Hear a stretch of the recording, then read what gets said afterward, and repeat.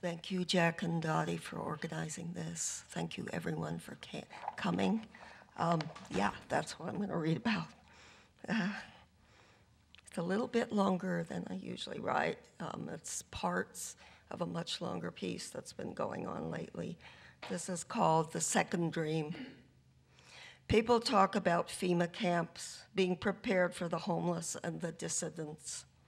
Our great fear of the trap of incarceration, of a barred cosmos. A great torture is that because we so dearly love moving through the world, we love in liberty.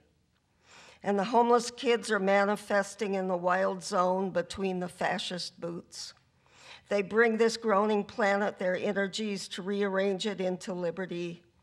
I know this because I know them and have seen it manifest, been to their fugitive gatherings that are chased from curb to curb.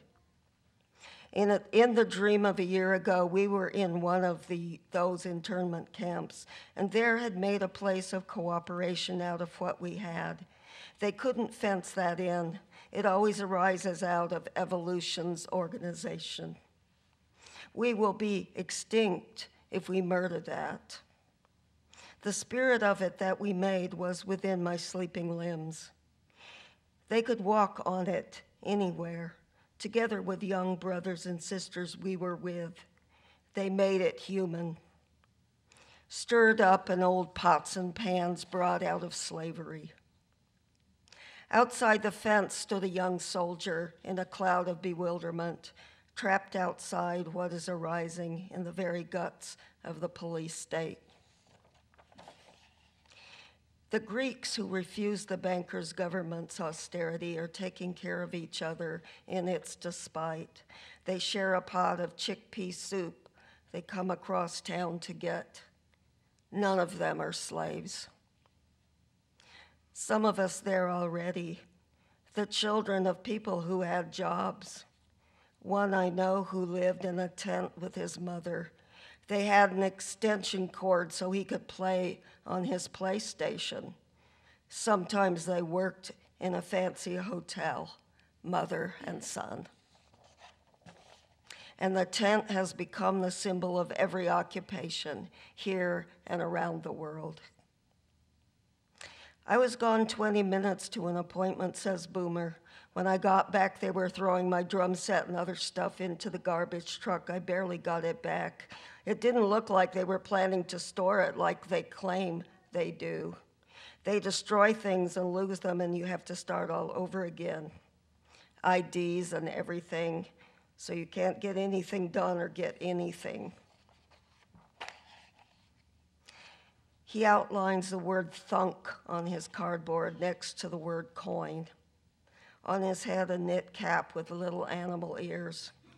I also have my totems of a shy humankind, the last kid ones, for all their feuds over an inch of curb or a selfish candy bar that keeps the world turning, you know. Life is a desert of miracles, writes poet Jack Hirschman. Each of us up on an anchorite's pillar of our own selves, looking down on the radiant land. On the side of ankles blackened, they stick out from a slammed open threshold. Now my mixed up symbols, am I up or down? Below is above as the halt lead on, and the margins make a break for the light of each day with the grime of their journey. I hear the wood sigh its forgiveness in the cardboard that covers you, its shadowy plains down that late alley in the territory where you hide and I seek you between two tall bank buildings in their dead blue glow. This is not a love poem. I simply heard a name or a voice passing in some dark decade, saying with no hope of being answered, today is my birthday, out of the dark, all talking to our attentive echoes. Waiting for the next skirmish in urban camos in ghillie suits of patches, hitching up tented carts to reassembled rides, and so on down the coast of veterans. who outfoxes the system's suicide, the hungry fox, the red one, coyote boy, when all turns desert. Living in caves, living in the subways, pulling up stakes so lightly on the earth, passing around the leavings.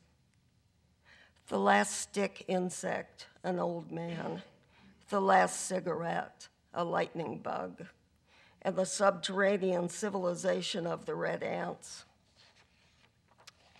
Red tents and black ones, I am a communist anarchist, he said, must break these bonds. The thrown out are not bounded in the same way.